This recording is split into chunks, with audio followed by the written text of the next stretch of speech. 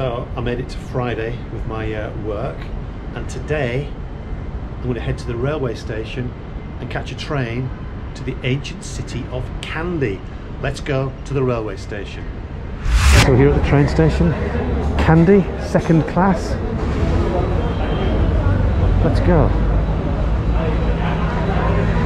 So we just got to the train station, Bedlam, and we asked about the train to Kandy, and there's a strike, so the train has been cancelled.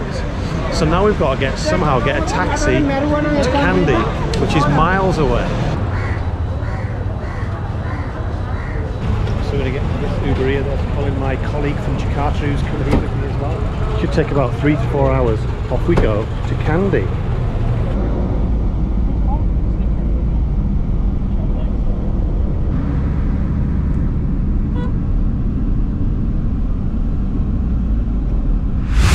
Central province.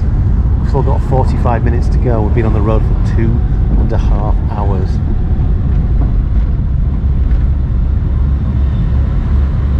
So we're trying to overtake this lorry.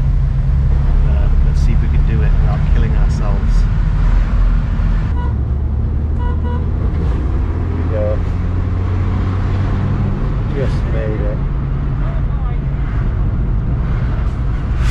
Falling and the bats are out.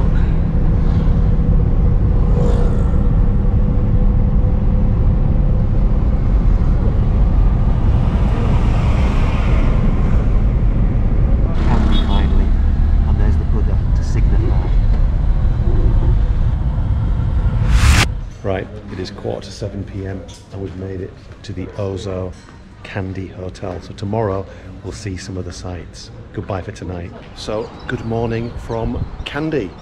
I'm on the 5th floor, the top floor of the hotel, just to bask in the glory of the city. Look at that. So I'm going to walk around the lake for a little bit, and I'm going to come back, have breakfast, and then go on a proper tour of Kandy. Right, so I made it to Kandy Lake. It's actually an artificial lake because it was made in, I think, 1807 by the royals. It's their lake. Fishing is banned in it, but it's not stopping some of the pollution leaking or leaching into it. I'm going to walk all the way around it and then go back to the hotel. Let's start wandering around the beautiful lake right in the centre of Kandy.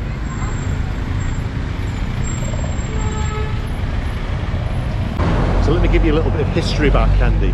Back in the 15th century, I think, it was a Sinhalese kingdom, and obviously the kings built this lake. They built a palace, they built temples. I'm going to show you some of those later on. And then the Portuguese came to Sri Lanka. They took over the coastal areas of Colombo and Negombo, and they tried to take Kandy, but they always failed. And the Dutch came. They failed in the same dismal way. They could never get to Kandy, not because the Kandians were good at fighting, it's because of its location right in the centre. And to traipse through the jungle meant disease and all sorts of terrible things, plus the sharpshooters taking them out every time they came. And then it took the British, finally, I think in the 19th century, to take Kandy. And they got rid of the Sinhalese kings, and, well, they imposed their own King George on Sri Lanka, and he became the colonial ruler of this place. And then Sri Lanka became independent, and now Kandy is one of the main tourist draws of Sri Lanka and the second largest city. Whoa, look at that monitor lizard down there. That's a big specimen if ever I've seen one. Look at that. It's heading right for a duck. Is that duck going to turn around? Come on, duck, turn around. There's a monitor lizard right behind you. Look. Oh. There we go. So I just moved away from the lake for a minute and just wandered around and found myself here in front of that great clock tower and this statue of a guy called General Andruna Ratwat. I've pronounced that completely wrong, I am positive. But there you go. So I think I'm in downtown Kandy, and it's really busy, bakeries, banks and all sorts of things. Just looks like Colombo, really. Back at the lake, looking at this fantastic white colonial building in front of me. That must have been a grand building back in its day. So it's the Queen's Hotel Kandy. And over there is the Temple of the Tooth, which we're going to go and see later on. So there's an island there in the centre of the lake, and I'd read somewhere, I'm pretty sure, that one of the Kandyan kings, I can't remember which one, kept his own private harem of ladies on the island, and obviously he visited it as often as he could, as you would. This duck, is it normal to hold that stuff on its head? There's actually fish in there, they're feeding them. It smells nice here because they're selling loads of flowers for people going into the temple, no doubt. All the insects buzzing around, I don't know if you can see them.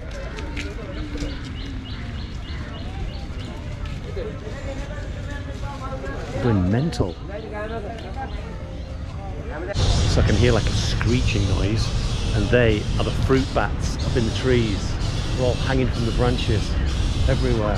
Something else that I like that the Kandyan authorities have done is, as you're walking around the lake, you'll see signs on trees. I'll just tell you what sort of tree it is. Like this one, the Arjuna tree. Never heard of it, but it looks good. Or the ashok with these beautiful orange flowery things. So I've reached the southeastern edge of the lake. We'll head back right around, back to the hotel. But you can just see how gorgeous Kandy looks from here, with the highlands in the background. Hopefully we'll get to some of these places when we do our tour later on. And when I was a kid in England, I was really interested in bird watching for some reason. And I always wanted to see a kingfisher, never saw one. And now there's one sitting here, I think. It was just sitting on that branch, and when I turned around, it flew away. So there's no evidence yet again. Damn and blast, you kingfishers. So I'm just crossing over this bridge, and look at this river just teeming with fish. Tell you what, if there were crocodiles in there, they'd have a field day. Wow. It's like an aquarium.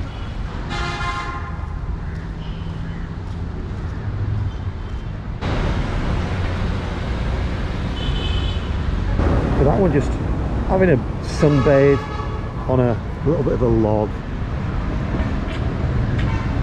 And there's another monitor lizard crawling about the edge of the water. They look good, don't they? I like monitor lizards. I see them in Jakarta every now and again. People catch them there. I think possibly for their skin, or maybe to eat them, I'm not sure. I'm enjoying this walk around the lake actually. I'd advise anyone to do it. I'm doing it fairly early in the morning. Well, it's 9 o'clock now, it's set up at 8, where it's cooler. But there's loads to see, it's completely safe, no one gives you any hassle.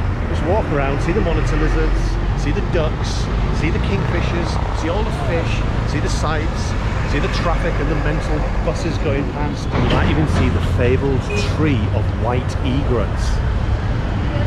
Here it is, although I've completely made that up. I don't know why these birds have chosen this particular tree. They're all in this one. Why? It looks like they've built their nests.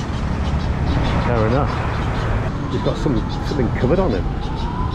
Yeah, not very nice, is it, mate? I think one of your fellow birds has had an accident on you. Right, so I'm leaving Kandy Lake behind, and now I've got a 5-minute walk up this hill to the hotel. But I hope you've enjoyed my little walk around Kandy Lake. I certainly have.